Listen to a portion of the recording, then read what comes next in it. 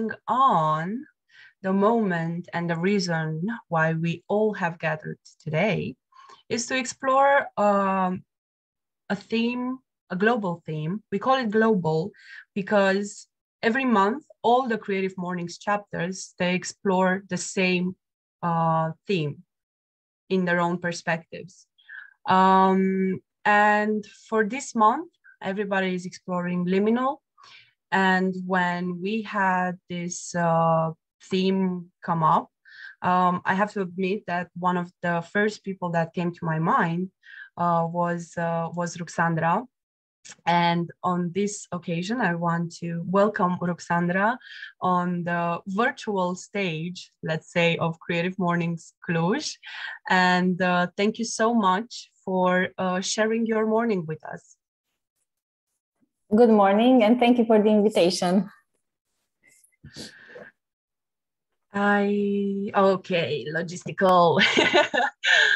How are you feeling today, Ruxandra? I'm curious if you've written in the waterfall chat. I said joy.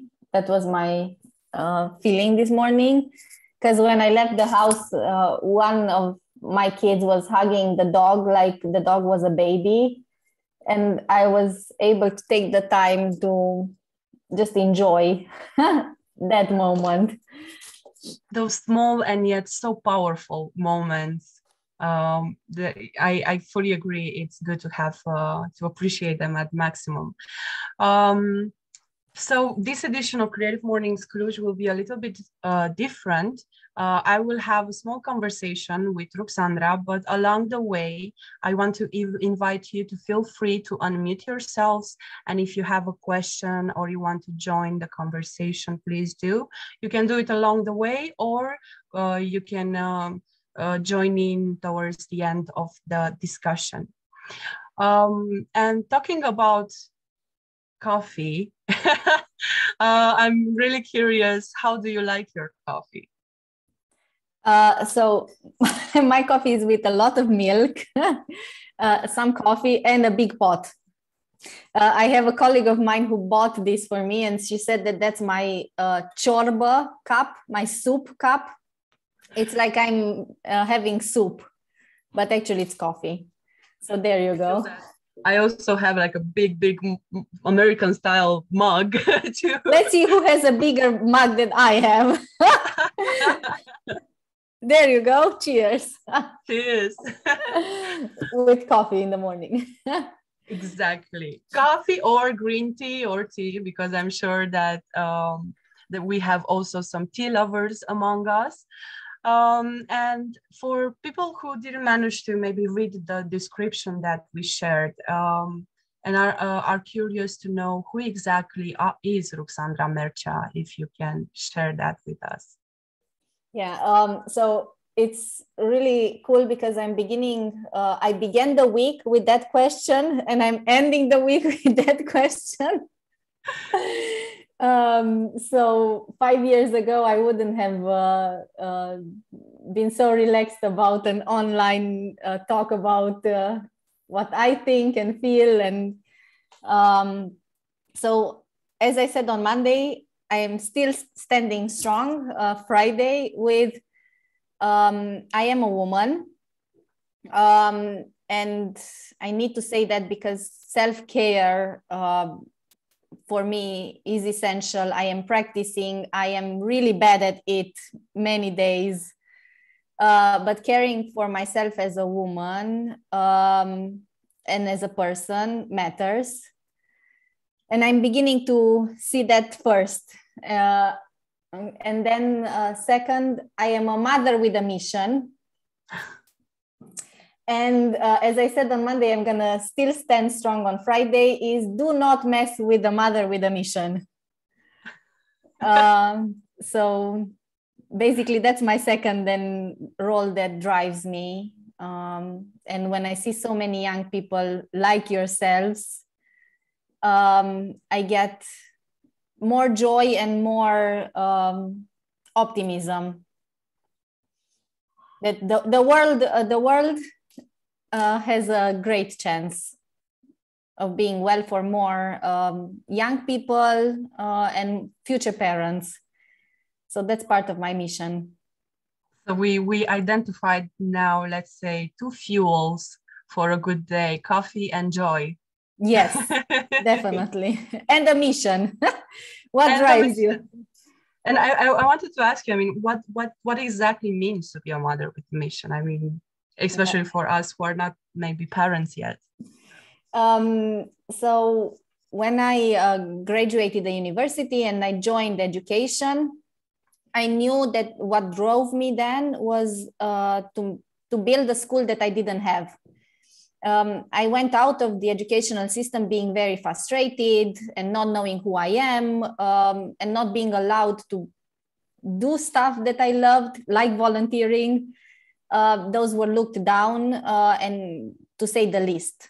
Okay, I was highly judged if I would have said that I'm volunteering. And my mission changed the moment I had the first child, because liminally, the first year of being a mother definitely changes a person. And when my kids struggled, I struggled. So I think being a mother changes anyone in this world. And it changes, like, they're the greatest lessons that we can have in life. That's what I feel. And I'm not advocating for having children. I am just advocating for being with kids. Okay, if you can volunteer with young people, they have this incredible need of having adults that believe in them. So if you were not, and you did not have that experience growing up as having an adult that truly believed in you, now you can be that adult for young people and kids, whether you have kids or not. Without pressure, because you get more back than you give. Exactly. And talking about giving back and the mission that you have mentioned in connection with schools and education. I'm curious, from your point of view, how can the school system contribute to the well-being of its students to help them transform and find their way in life?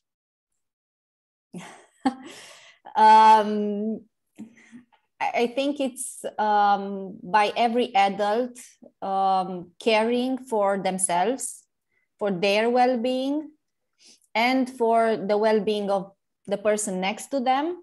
And then this community of adults can truly care about the well-being of kids.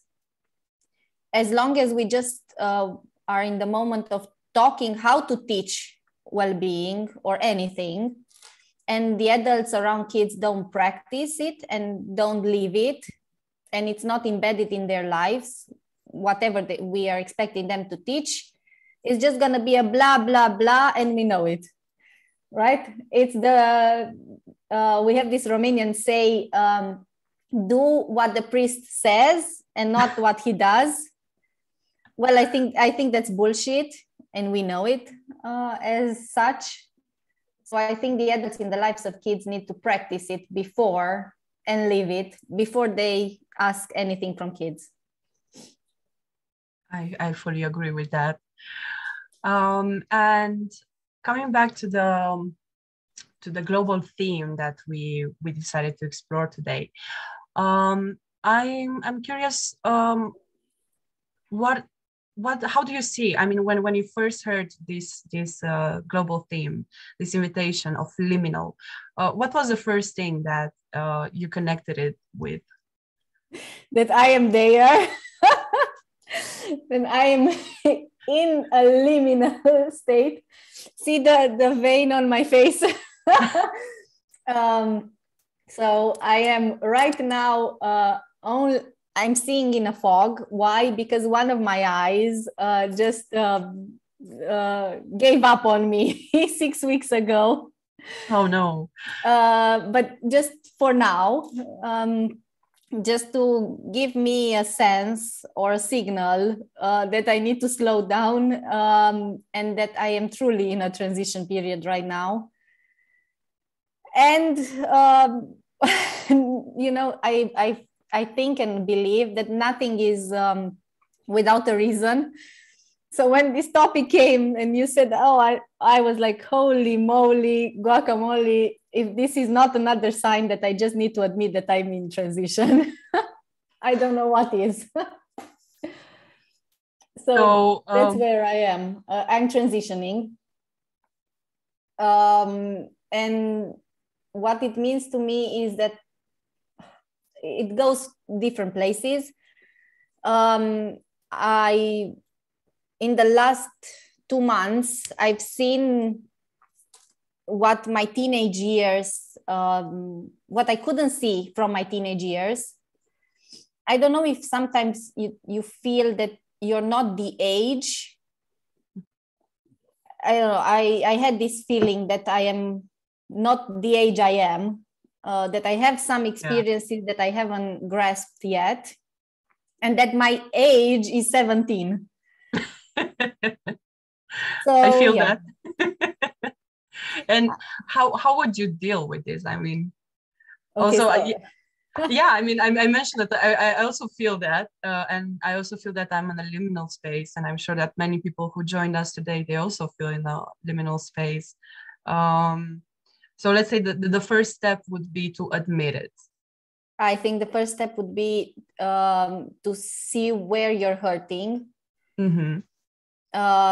Because I was hurting in a relationship or several relationships in the last 2 months. And I looked there. I think we need guidance. I don't know if this emotional awareness and maturity work can be done alone. I think it can be done alone up to a point, and then you need guidance. So either a friend or coach or therapist. So yes, I am working with a therapist, and she gave me ways to actually see where this was coming from. And I don't feel 17 anymore. I do understand. I feel young in age, but not emotionally 17. I feel emotionally 37. And I'm glad about it. But to have the energy of the 17-year-old. Yes, that's completely different. So not to be the emotional teenager in an adult body. Ooh. You know what I say?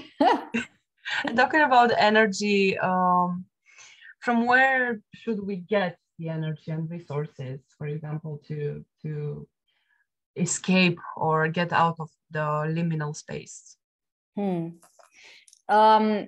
What works for me is I take day by day. So I don't set up high expectations of being completely clear within the next 3 months. So I think we just need to stay with the state, whatever state is, not give it more power. So not dwell on it or spend a lot of time in there, but just know you're in transition period. Acknowledge the loss, because transitioning always comes, or I feel that in my case, comes with losses as well as fear, as well as anger. So be with these emotions. They are completely normal and fine. And what also helps me is to have these anchors of joy, I call them. So for example, there are Wednesday date nights with my husband, Thursday date night with my family, massage on Saturday. So these kind of things that bring me joy. So I know I am refueled, and I'm looking forward to those moments in a week. And don't practice, and please don't put them all at the weekend. You're gonna just screw up with your whole week. I think we need these joys or anchors of joy during the week. And I've noticed that in my case, for example, I was in our family, we were seeing our friends on the weekend. I don't know if that happens to you as well. So why? When we were young, we were seeing our friends every day.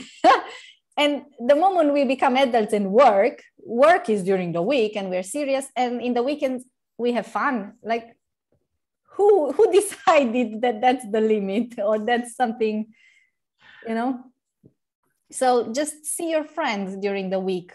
Have lunch, breakfast, whatever. Just have these anchors of joy, not only in the weekend, because life is not in 2 days, it's 7. Even though we wish so much for a weekend to actually be 3 days, maybe yeah. But we are screwing with our minds. Exactly. But I loved so much, and I wrote down this concept of anchors of joy. Besides the fact that it sounds so beautiful, and even in the chat we have Alba saying great point to what you're saying. So we feel people connecting with this. And with this occasion, I want to remind you that if you want to ask any questions now, or you want to add something to the conversation, for example, what are your anchors of joy? Or if you have a question for Ruxandra, we can take the time now also. Let's see who asks me the first time, how do I do it all? Gets a bonus. we gotta get a big mug for that person. Exactly. Because maybe not all know that I have 4 kids and a husband and a dog and 2 what are they called? Arich. I don't know how they're called. Hedgehogs. Wow. And also some really interesting and beautiful projects. We've mentioned maybe some of them in your description. The School of Trust that you initiated recently. If you want maybe to share a few words about this until people get the courage or inspiration to ask you a question. Da, super. I've got a question. Yes, Luna. Or Alba Luna. No, but I can wait. Yeah, go ahead, and then I can say. Okay, thank you. No, I was just wondering, when you said that you don't feel your age, does it have to hurt? Because I don't feel my age and I've never felt that way.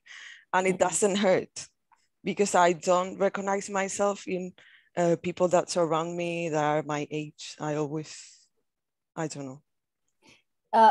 No, it's just in my case. So I think we need to look at what's helping and what's not helping us. Exactly. Yeah. Okay. So it wasn't helping me to be in certain situations emotionally at 17, because I get it.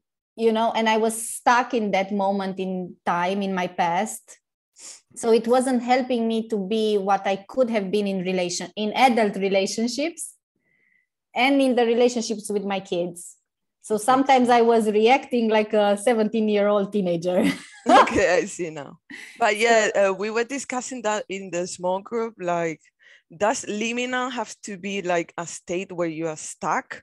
Or I mean, like you are going to move to another way, or you just feel in between those spaces and that's okay. Maybe you won't progress and that's okay because you are aware of it.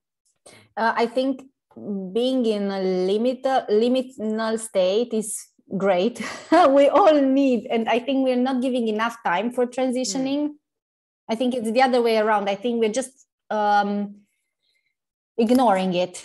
Yeah. Like we just feel that going from a job to another is pack within whatever days we have available.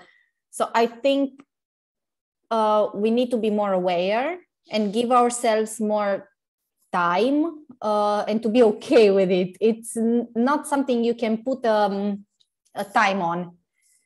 Okay, I want to be in liminal state for the next 7 days and that's done.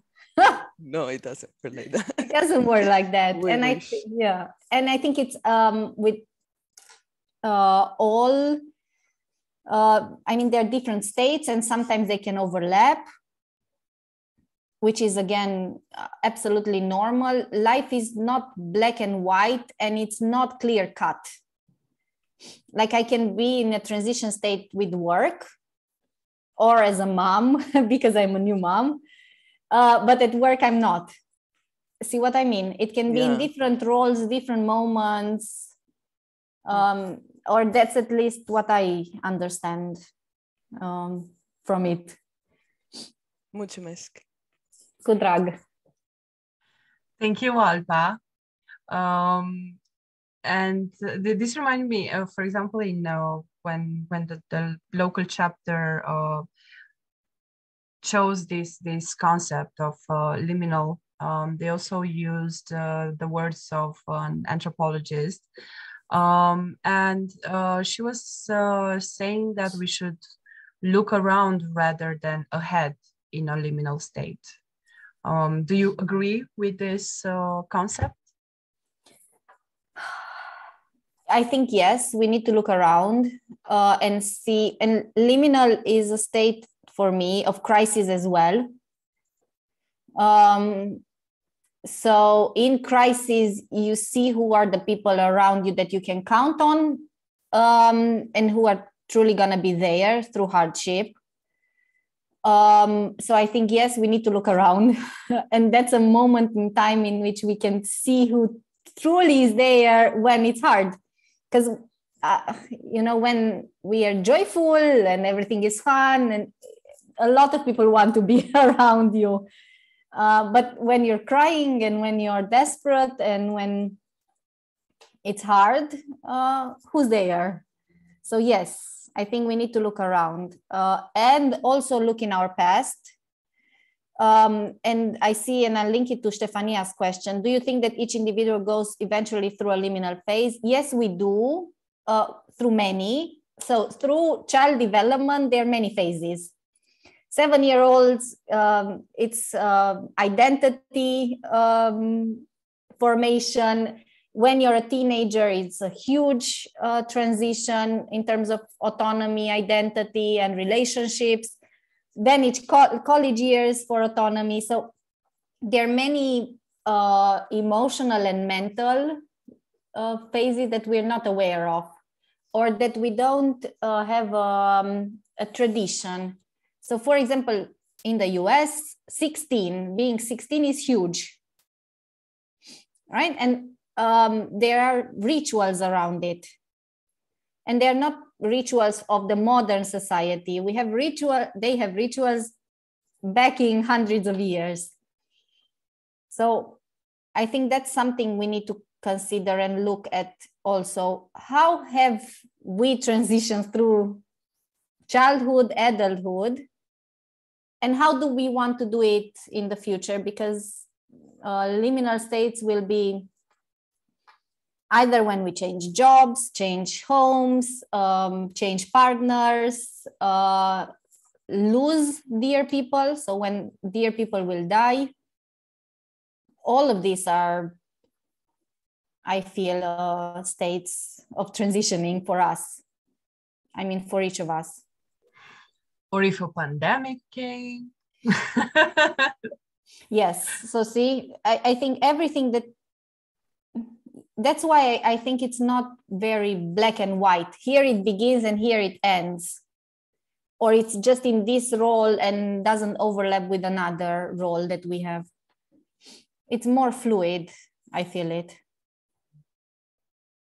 I agree.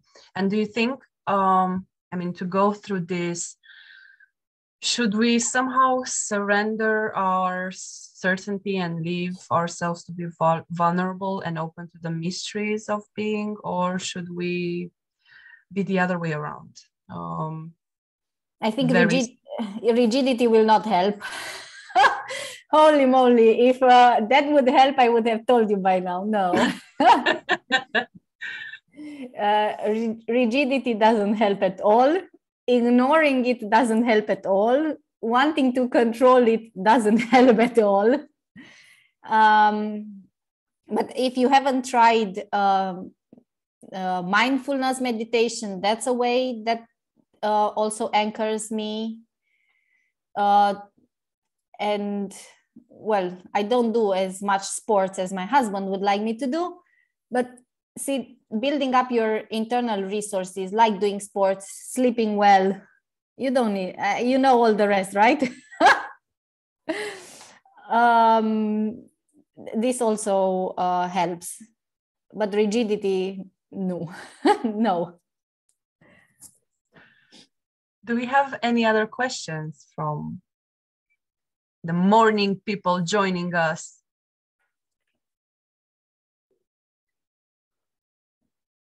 Don't be shy. Okay, Adina, you can unmute yourself.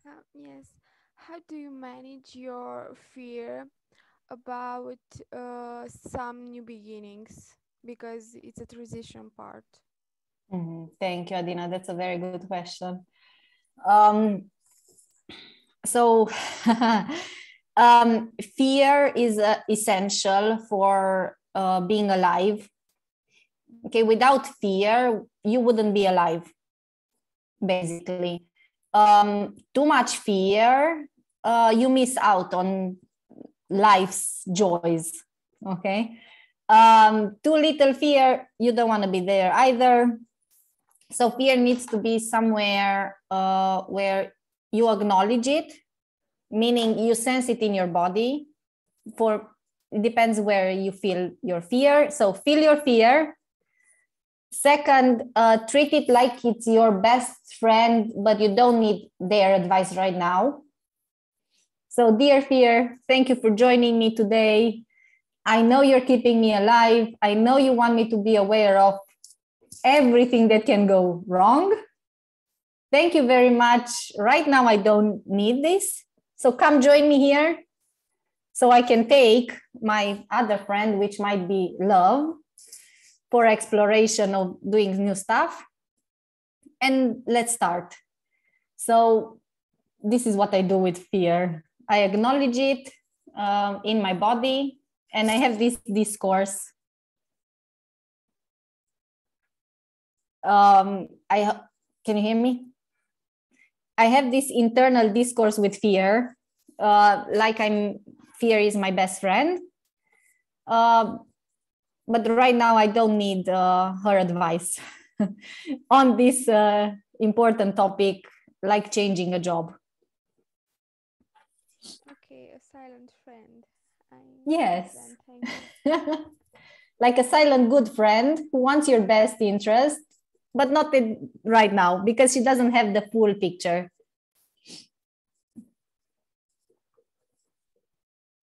Thank you, Adina. Thank you. I hope that helped.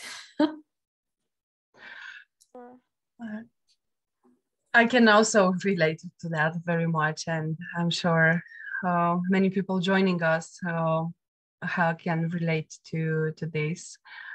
Do we have another question? If you maybe I can go back to talking about a little bit about the projects, as I see young people, wonderful young people like myself in this call, because there is something that we're doing in this period of time, and maybe you want to get involved. I am leading Transylvania College in Cluj, which is the school where my kids study. And it's the school that in the last 8 years, I've helped transformed profoundly out of pain that I had because my daughter wasn't well in the school. So I think many of you can relate to your parents being called to school by the teachers to tell your parents what's wrong with you. I've been the parent called at the school that I was leading by my colleagues to tell me what's wrong about my child. And that was a crisis moment, a transition moment for my family. because it ended up that nothing was wrong with this child, just the adults around them or her, including the teachers and the parents who were, if not too busy, too busy. Okay. So with that mission, I transformed the school. And then I said that if and when you're in a privileged position like myself, meaning having the know-how and the drive and the resources of time and energy, there is something that you need to do with it. So that's why I started the School of Trust movement, which currently in 2 years' time is in 100 state schools in Romania, 50,000 students that have the opportunity to study in schools that will be different for them. So less judgment, less criticism, less punishment, comparison, emotional abuse, you know the deal. Those stuff that are the norm for now. And that's what drives me a lot, because I know that in Romania we can be well, because we have teachers who want what's best for the kids. They don't know how to do it yet. And what we're doing, and last night I had a meeting with 100 teachers in Romania, because Giving Tuesday, do you know about Giving Tuesday? Generosity movement globally, like Creative Mornings, but it's around generosity. So Giving Tuesday created this initiative for young people. So I was working with a group, I'm working with a group of young people who have created, and this is where you come along, a challenge, a 7-day generosity challenge that anyone in Romania, but also somewhere else, I hope you can Google translate the form, can join. So these young people are actually moving us adults towards more generosity. We have lots of state schools that will celebrate generosity in December. But what you can do about it is have this challenge for yourselves or friends, or you can share it with others. How does that sound? Sounds really good. I'm putting the link, okay? Because I wanted to ask you that. I really want the young people to get the opportunity to have as many people participating. So Giving Tuesday is something you can join automatically. I am communicating and promoting it because I really believe in it. It's a group of volunteers as well. So, and I'll share the challenge in the chat. Okay, so maybe you join or share it with young people who you feel can do this. It's 7 days of generosity, really cool stuff that they can do in December for themselves, friends, and people they don't know. And I would point out especially that, because we often forget or are not aware how important even a small gesture for a person that you don't know can affect or change their day. Okay, so it's a Google form. There you go. Excellent. And when you say young people, I mean, what is the minimum age for people to attend this? Or so I asked them this as well. They are a group of young people behind this generosity movement. I mean, the young generosity movement. But there is not a minimum or a maximum age. Last night, I gave this to the Schools of Trust Network, so Școala Încrederii. And I saw last night a 57-year-old teacher signed up. So I don't think generosity has an age. And if people want to do this challenge, go for it. And if you want to share it with others, same. That's another quote I would take from this. I love this. Generosity doesn't have an age. Yep. That's also so beautifully put. And thank you so much for sharing this with us. We still have time for one question if anybody wants to ask. Those moments of seconds of... If not, I have another proposition. So a group of, I have a team that, and myself, we've started something called Spark Hybrid International High School. And if you want to mentor a young person from anywhere around the world, and you are anywhere around the world, we are truly looking for young people that can give to other young people and mentor them in terms of their careers or how to do learning differently, or any advice that a young person can give to other young persons. So if you're interested, look at Spark School. That's somewhere where you can contribute with your creativity and initiative. And talking about the creativity in the last minutes that we have together, if you have an advice for, especially for the highly creative people who are, because with Creative Mornings, we consider that everybody is creative. And my question is for those who are professionally highly creative and are going through a liminal space, if you have an advice or recommendation in the end for them. I think it's very hard to be creative unless you have lots of self-care. And I think that's, so self-care and self-kindness, because you need to feel safe to be creative. And how do you feel safe? Because you care for yourself. And it's not at the detriment of others. So it's not egoism, or it's just proper self-care, meaning sleep. So don't be heroic about not sleeping enough and bragging about the minimum numbers of hours that you need. No way. So self-care is essential for being creative. And I think it's a responsibility that we each have for ourselves. It's hard to do, okay, but it takes determination and practice, and failing, and then determination and practice. So self-care and self-kindness, I think, are gifts. And challenges sometimes. And if we fail at them, great. Okay, I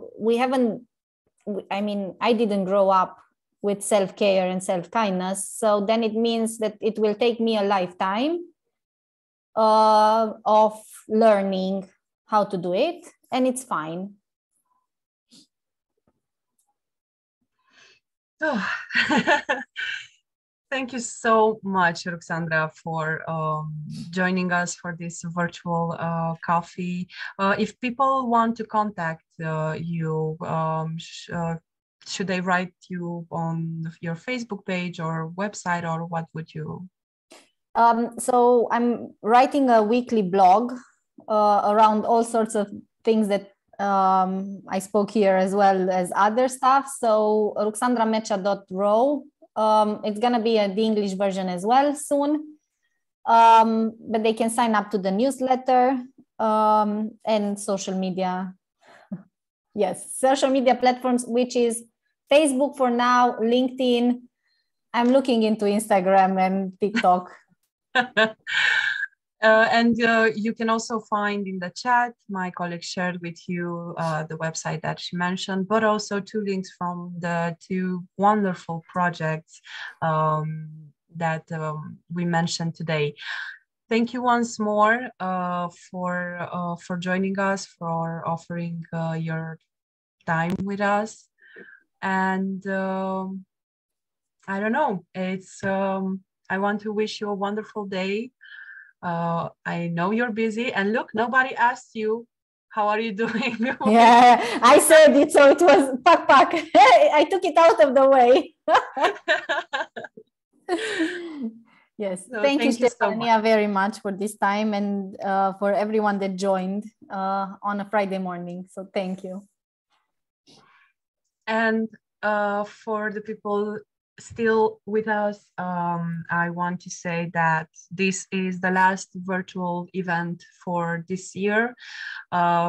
We are hoping and looking forward to see you back in January, at least in a hybrid version. We're really missing the lovely faces face to face, and share a good cup of coffee and breakfast. And also, I want to mention that we're still constantly looking for new partners to join and support this community. So if you have any recommendations, or if you want to get involved, you can write us to Cluj@creativemornings.com. And this being said, I want to wish you a wonderful day ahead, very productive. Take care of yourselves. As Ruxandra mentioned, it's very important. And be kind to yourselves. And yeah, I will leave a nice tune to end our event. And thank you once more, Ruxandra. You're welcome. Thank you very much as well. Bye.